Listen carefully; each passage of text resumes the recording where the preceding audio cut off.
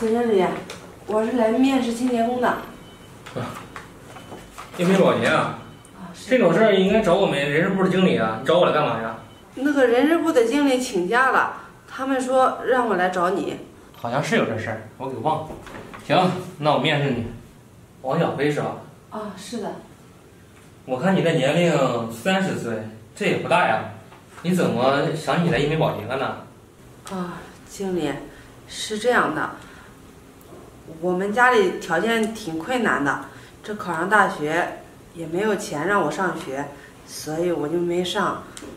这学历也不高，所以啊，就应聘保洁了。哦，原来是这样。行，我看你啊，在伦敦集团也干过保洁，也符合我们公司啊招保洁的要求。这样吧，你等一下去人事部报个到，领身衣服，现在啊就可以正式上班了。那行，谢谢你啊。行，你简历。那我走了。哎，等一下，你等一下领完工装和扫把，你先把走廊外面最东边的办公室给打扫一下。哦，行，你放心，我一定打扫干净。行，抓紧去办吧。好。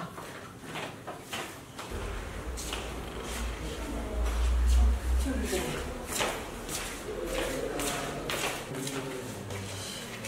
应该就是这一间吧。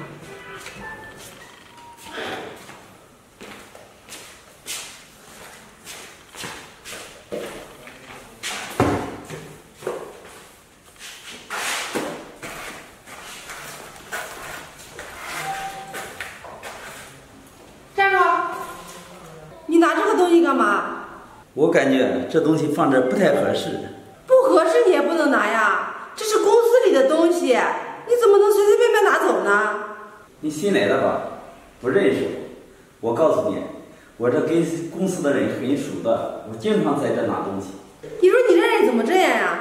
你跟公司的人再熟，也不能拿这公司的东西呀，这可是公共财产，你这拿走不属于你个人的了吗？你看你这小姑娘，就一盆破花，也不值几个钱，那么较真干嘛是吧？哎，站住！它就算不值钱，1毛钱、1分钱，你也不能拿走。我要是看不到，我就不说了。这只要我看到了，你就不能拿走。你说说你也真是的，这一大把年纪了，都说了这个不值多少钱，你不自己花的钱买吗？还来拿公司的东西，你知不知道你这叫什么呀？这要说大了话，这都叫盗窃。小姑娘，刚才我不告诉你了吗？我跟这公司人很熟的，我拿东西啊，就是你经理看到他也不会问的。他不问是他的事情，我作为这个公司的1名员工，我就要为公司负责任的。公司啊，一草一木都不能从我眼前溜走。小姑娘，你看你太死板了，要不我算买的，我给你100块钱，行吗？这怎么能行呢？这是公司的东西，多少钱都不能卖的。你说你小姑娘怎这么较真呢？那哪个？你这人怎么抢啊？来人呀！有人偷公司东西了，快来人呀！快点来人呀！赶快抓到这个小偷，别让他跑了。吵什么呢？经理，你可来了！他是小偷，偷公司东西。什么小偷啊？你会不会说话呀？这是咱们公司董事长，他用得偷吗？整个公司都是他的。啊，董事长，对不起，我这今天第1天来上班，我不知道你是董事长。不是我说你啊，王小飞，你怎么一点眼力都没有呢？怪不得你到现在还只是个保洁。小白，我看着就不错，非常坚持原则。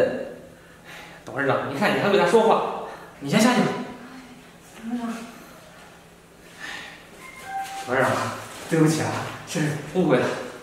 这你招的人啊？是我招人的时候啊没看清楚，不好意思啊。小白啊，别这么说，我看这人挺认真的，挺好的，公司就需要这样的人。是吗，董事长？是啊，董事长，还有一件事，我想一直问你，你老拿这个花干嘛呀？白经理啊，你看这花放到这里合适吗？这有什么不合适的？我感觉挺好的呀。那只是你的感觉，我感觉不合适。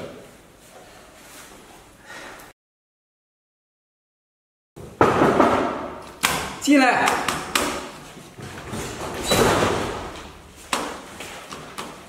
董事长，我有几个问题想问你反映一下，这都写在上面，你看一下吧。哟，这问题还不少呢。小飞啊，你这样做合适吗？啊，这我发现问题了，给你反映还不行啊？小飞啊，这反映问题应该找你的直属上司，你这算越级汇报，知道吗？这，我告诉你啊，就你这行为，我要罚你2个月的工资。啊，还要发2个月工资啊？那我不汇报了。你看你吓唬我，跟你开玩笑的。你说你刚上1个月的班，我发你2月工资，你有吗？是不是？董事长，你这把我吓一跳。小飞啊，我看你提这个问题挺好的，就拿这个员工吃饭排队这个问题是吧？咱以后啊，可以按你这个建议进行分时段吃饭。是啊，董事长，这样的话就可以减轻吃饭的时间，然后食堂的那些叔叔阿姨呀，他们也可以减轻他们的负担。人去的太多，他们也很累的。我发现你啊非常细心，能及时发现问题，还能提出建议。我们公司啊就需要你这样的人才。虽然你现在只是一个保洁，能发现问题，还能及时汇报，你的勇气可嘉。其实啊，咱公司好多问题，我也知道。我准备成立一个监察部，让你带队，你看行吗？董事长，我这不行吗？这行，我看你就行。哎，对了，现在你1个月多少钱啊？2500，董事长。2500，太少了吧？我告诉你，小飞啊，以后让你当监察部经理，你的工资啊直接给你涨到1万。1万？董事长，谢谢，你放心，我一定好好干。那好，你直接去人事部吧，我给他打电话，让他给你腾一间办公室。